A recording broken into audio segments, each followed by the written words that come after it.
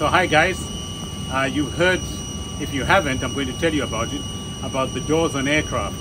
Now, the main doors in a passenger aircraft or on the main deck on the 747, which also was a passenger aircraft, are called plug type doors. Now what do they mean by plug type doors?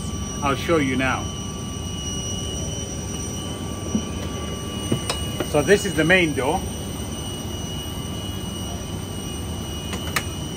Get that to release.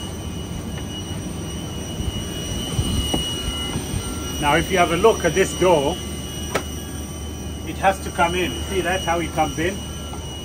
The door has to come in first, like that.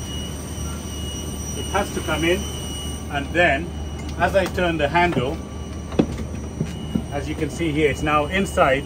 It's now going in like that, and it's closing up like a plug.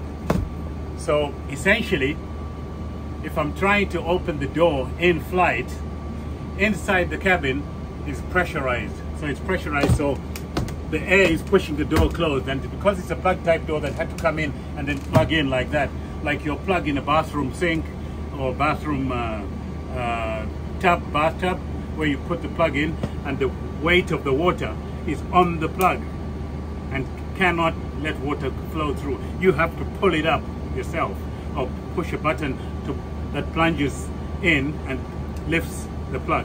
So this is a plug type door. The more water you put in the bathtub, the harder it is to try and open it. The higher the airplane flies, the harder it is, because to open this door, I have to turn this and pull it in. Now I have to pull it in against the pressure that's pushing on this. That's what I'm saying. That's a plug type door. Now you know. Later.